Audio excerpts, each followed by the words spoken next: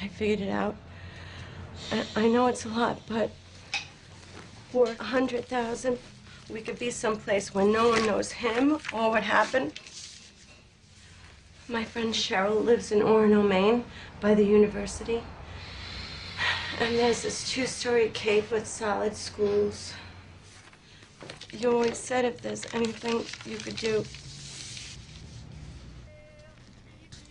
Well,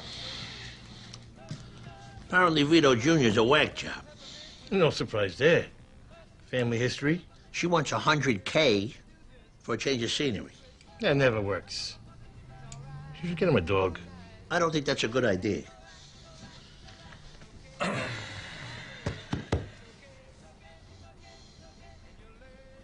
Point is, how the fuck is this my problem? Because I'm the boss of the family? And where the fuck is Phil Leotardo? He created the situation by clipping Vito to begin with. My best fucking earner. Now, second time around, I'm getting my pocket picked. Not to mention, he's his uncle or cousin or whatever the fuck. Not your problem. I agree. Speaking of loads, hear the latest on Vito Jr.? What?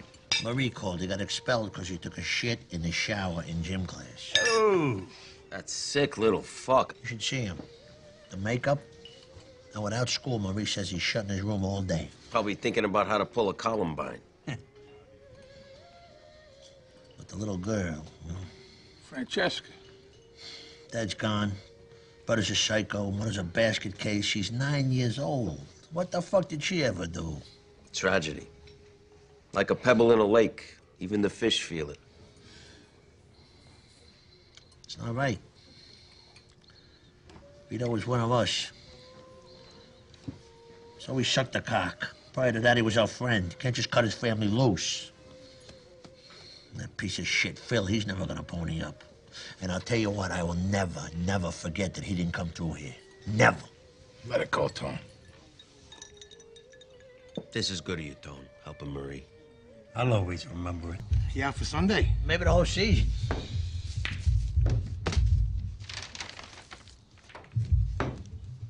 And the backup kicker?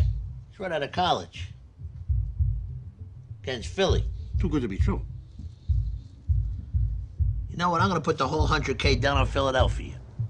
And if I win, Marie Spatafor gets a free ride and then some. Yeah, good for you. Because Carlos said that kid went to the litter box and ate some cat shit. No, he took a shit. In the shower. Glad we got that straight. Hell of a finish. Injuries, even tragedy, unable to stop Miami. Final score, Miami 21, Philadelphia 7. When you get special team support like that, it makes all the difference. And also, when you see Jason... Hey, Marie. How you holding up? He snuck out again last night. Like I told you, I want to help. God bless you, Tony, because I don't know what else to do. Well, I do. There's this camp in Idaho, and they handle kids like him. Idaho? You know, like tough love, you know. Saw it on TV, and honestly, I was moved to tears by some of the success stories. It's a camp. School camp. Tony, they allow corporal punishment. His guidance counselor told me about those places, and they're in Utah and Idaho because state law allows them to strike the kids.